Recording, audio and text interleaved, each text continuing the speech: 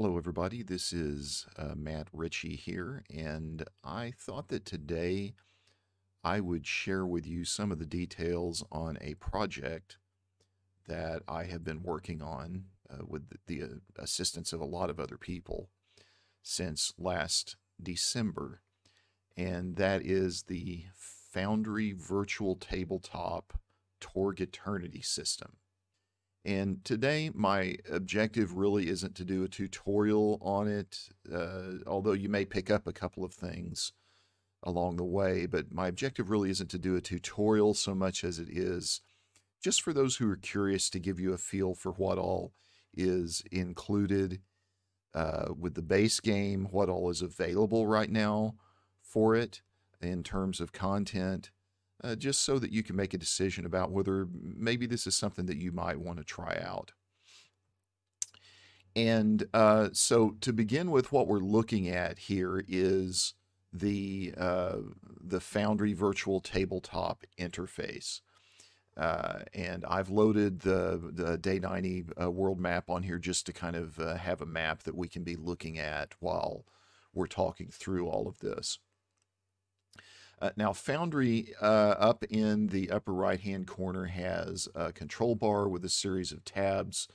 It begins with a chat bar.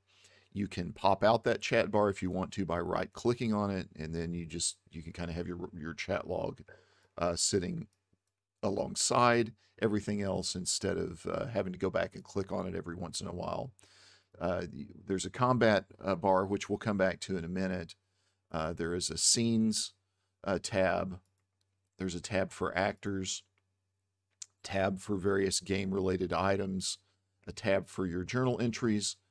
That'll also include your decks and cards, a tab for rollable tables, a tab for your music, and then finally a tab that contains all of your compendiums.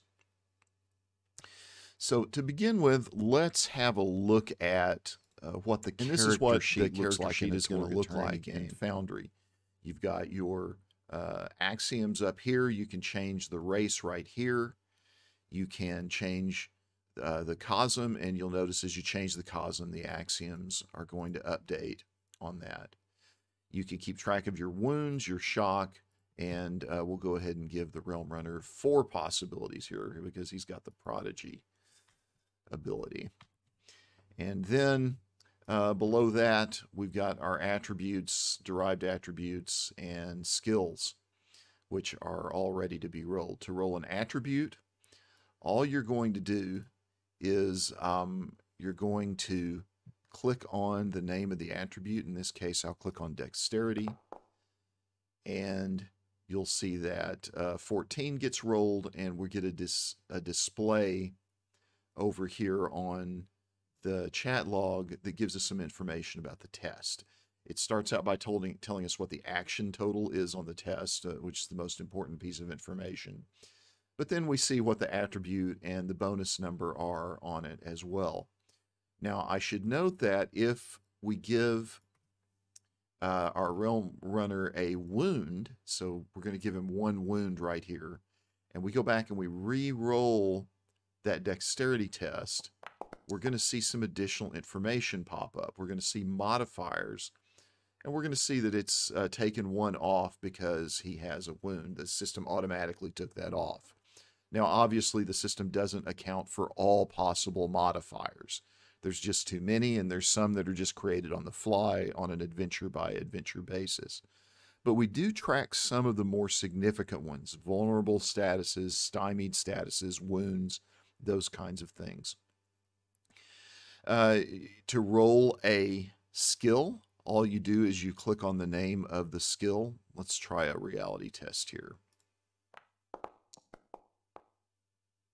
And you'll notice we actually have the iconic Torg Eternity dice that are available as a part of the system. In this case, we had a mishap that was rolled. We get alerted right here at the very top on the reality test that we have a mishap and a possible disconnect, depending on what the character is up to at this point. We can see down here that we rolled a 1. Let's look over now at the defenses box. We can see all of the defenses for the character spelled out in the box there. And if we want to roll for an active defense, all we got to do is click on the defenses button. It rolls for us, and we can see that we're going to get a +2 on our active defense in this round as a result of that roll of 15.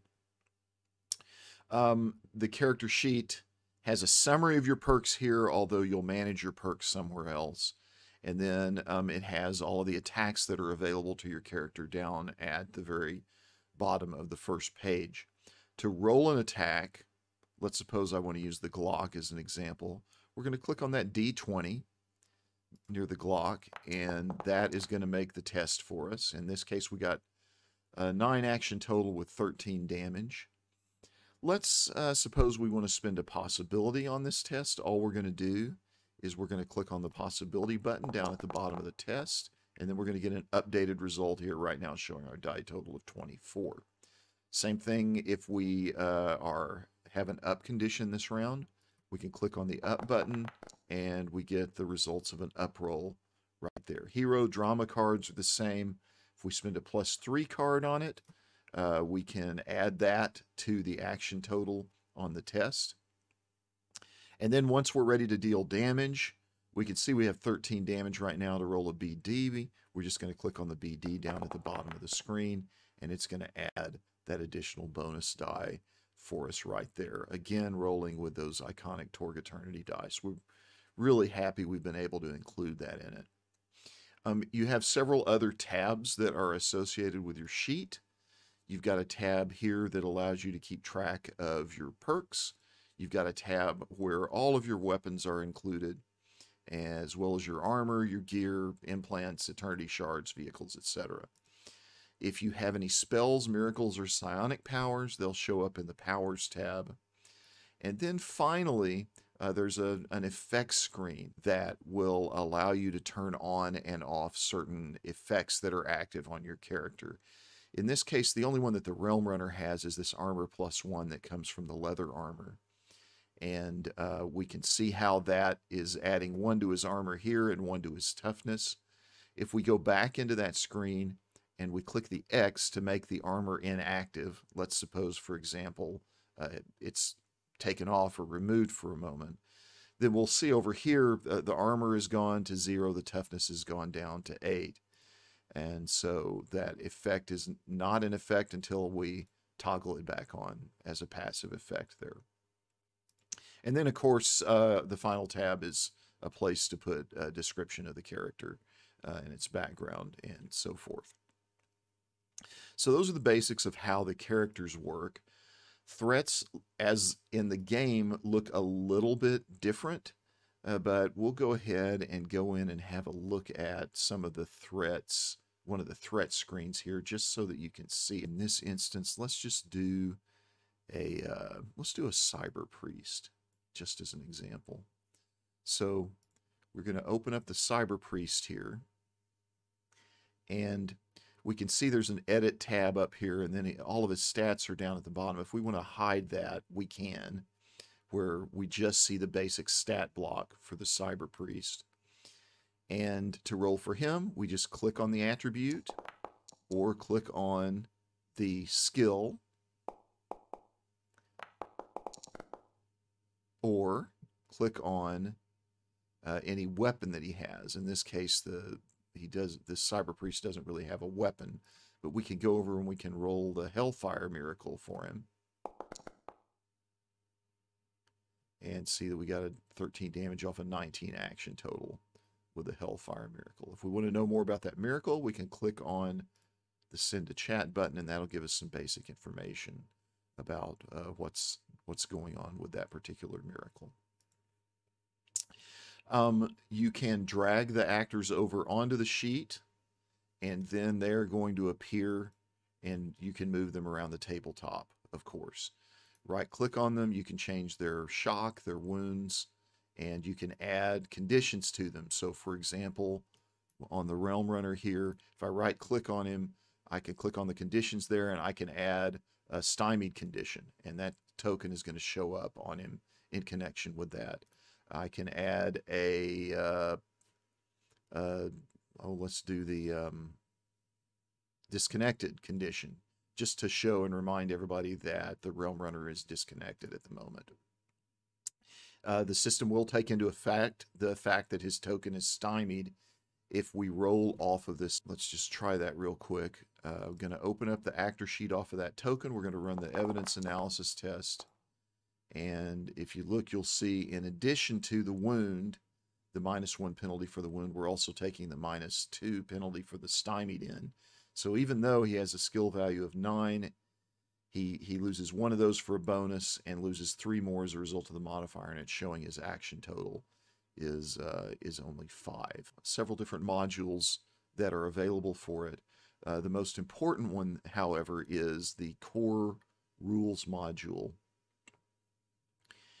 which is included in the compendium. When you get the core rules module, you're going to get several different compendiums, and basically what you're getting with it is all of the information that comes from the original game. This is not available for free as a part of the product that you can download from the Foundry menu, but it can be purchased from Ulysses Spiel. I think the price is $20.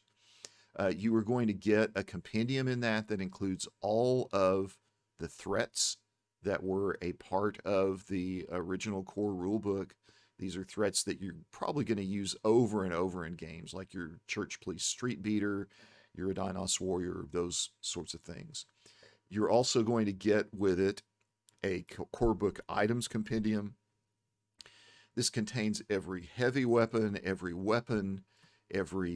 item of gear, every perk, basically every bit of crunch that you're going to find in the Torg Eternity system in the core rulebook is going to be available in this particular compendium. Here's the Diminish spell, here's the Disguise kit. We're just going through the Ds right now. And you can find all of these. Gloater, which is, I think, a special ability. Flight, a special ability that gets attached to some NPCs. So you'll have access to all of those. It's really easy if you want to add one to a character sheet. Let's suppose that this character's picked up the Indomitable perk for some reason.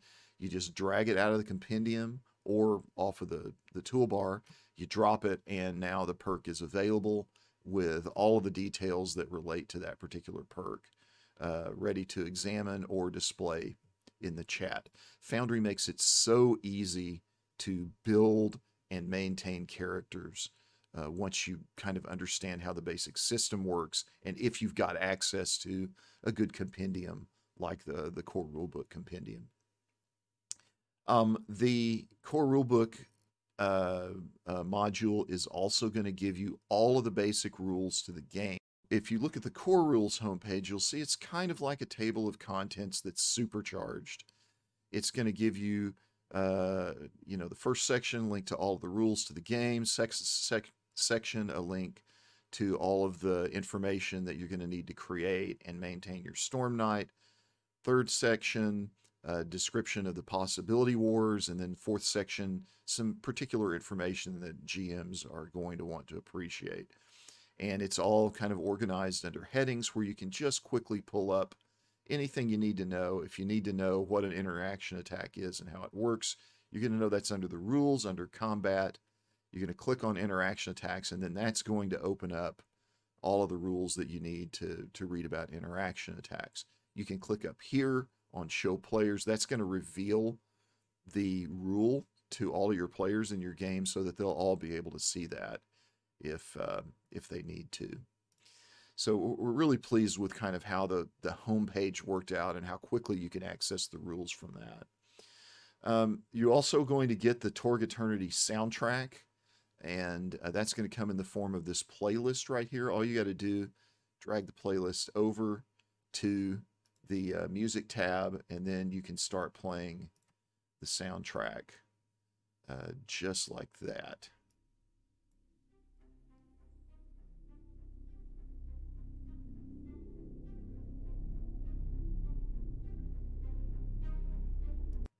And all 21 tracks from the Torg Eternity soundtrack are included in it, ready to play. And then we also include a couple of scenes, the Day 9, Day 1, and Day 90 maps from the core release of the game. If you want access to the GM screen, once you bought the Core Rules Compendium, there's going to be a button that you can hit on the upper left-hand corner of your screen that says Toggle GM Screen. You hit that, and that is going to pull up the GM screen for you to look at. You can even zoom in and out on different panels in the GM screen. And then when you're ready for it to go away, you just hit the button again, and it'll disappear down at the bottom like that. So that's a quick tour of the Core Rules module. There is one other module that's out right now that we're really happy about, which is the Hostel Takeover Adventure module. This is a one-shot adventure that comes out of that first Delphi Missions book, Hostel Takeover, written by Daryl Hayhurst. And we have assembled that as a free module. If you've got the base game, you can download that as a free module and play it. You can play Torg Eternity basically within an hour or two if you want to from your acquisition of the Foundry product. And one of the things that I'm really happy about with Foundry in particular are some of the lighting effects that they can do. I'm just going to use this map from the Hostel Takeover module as an example here so that you can see. We've got a kind of a holographic effect here for a hologram that's supposed to be in the middle of this living room that's located in the cyber papacy. And this is just an example of how the lighting effects for Foundry VTT can be used for things that can really make your maps pop out as you're playing on them. And this particular module comes with this second floor as well, and then all of the NPCs, as well as the text that you're going to need to run this particular game. Before we're done, let's talk about the card system and how that works. So the thing you need to know about the card system is that right now Foundry does not have a built-in card support system, but there is a module that you can purchase called Card Support that will enable you to use the Foundry cards with the system. And what's going to happen is that all of the cards from the core release come with the base game. So if you have Foundry and you get the base system, and they'll install automatically as soon as you load up a world that has the system in it. And so let's just take the Destiny deck as an example here so that you can see it. I'll drag that over onto the desktop. And you can, from the desktop, you're going to be able to look at the discard pile. You're going to be able to draw, reset the deck. That means basically just move it back to its original state where it contains all the cards and there's no discards and there's nothing in anybody's hands. You're going to be able to shuffle it. And then your players, when they want to draw off of the deck, are going to be able to kind of select the deck they want to draw from, which in this case, let's draw from the Destiny deck. We'll draw our hand of 4 cards, and you'll see those 4 cards have appeared here. I can then reveal that card so that all the other players can see the card if I need to. I can mark the card, indicating that I've got it in my pool for this particular round, and I can even give the card, flip the card over if I want to, and I can even give the card to another player. I would select the player here and click give on that. Players are able to drag their cards over to and drop them on the desktop, just like I did right there, but they aren't able to pick it back up at that point. If they need it back, the GM is going to have to pick it up and give it to them once it's on the desktop. But usually, player puts something on the desktop because they're going to play it, and so all you've got to do is just discard the card, and it's back out of play. So that gives you a quick idea about how card play works in the game. One other thing we'll just show really quickly is the combat tracker, because I really like that. And we'll put a couple of actors out here. We'll put the Realm Runner out here, and we'll put the Cyber Priest out here. And the Realm Runner, of course, is going to have a friendly token disposition. The Cyber Priest will be hostile. And if I select these two, right-click on them, and then click on Toggle Combat State, you'll notice they both get dropped into the combat tracker, with the villain as red and the hero as blue. If there were more villains, they'd all be on the top, and the hero would be on the bottom as blue. And then we have the ability to dictate who's going to go first in the round. So we have the villains scheduled as first here, but if I click on the blue button, that's going to rearrange things, and it's going to set the blue as first, and then I can set it back to red as going first if I need to there. Then as a GM, once a player or NPC is gone, I can check them off on the list and know that they've already taken their turn this particular round. One of the features that we have in mind in the future is going to be that in each combat round, we're actually going to be able to display the the current drama card within the combat tracker. So you'll actually be able to see the drama card in addition to all of the players and when and where they've gone. I think that's going to be a really useful feature once we've got that integrated into the system. So those are the basics of the Torg Eternity system. I will set links down in the description that will include the place where you can go to pick up the Foundry system, and from there, once you've got the Foundry system loaded up, you'll be able to access the Torg Eternity system from within the menus that are available in Foundry. And then finally, just a quick plug for some of the things that I'm doing right now. I have several different products that are available on the Infiniverse exchange. I hope you'll go check them out. It's a great way to support me and the work that I'm doing on the system, as well as to get some, what I think are some pretty good products for Torg Eternity as well. I have two adventures, the Riverside Heist and the Silent City, both of which are available right now. I also have a novella called Children of the Storm. Worked very hard on that for several months, trying to just get the tone right and the plot right for just a classic kind of swashbuckling Torg Eternity adventure that takes place in Isle. And I hope you go pick that up and check it out. I have so many fond memories of some of the fiction that was created for the original game, and I've really tried hard to recreate the tone and the excitement that came out of those original games, and to kind of capture the essence of Torg in that book. And very proud of it. Hope you'll go check that out and even give it a review. And then also, and a non-Torg related item, I am the author of a serialized set of stories that is available on Kindle using Kindle Vella. It is called Tales of the Nova Rangers. It is a classic utopian space opera. I've tried to modernize it as well. I've tried to begin with this idea of, let's take this utopian space opera, like let's say Buck Rogers or Flash Gordon or something like that, and let's see if we can make that work in a way that suits those sensibilities of modern readers, that maybe has a little bit different writing style and prose style, but still captures the essence of those characters. And the first, I think, 9 episodes are available right now. There'll be a total of 12 they release every week. The first 3 of them are free, and I will also leave a link in the description for those of you who want to go check out Tales of the Nova Rangers. But for now, thanks so much for watching, and I look forward to hearing in your comments what you think about the Torg Eternity system in Foundry.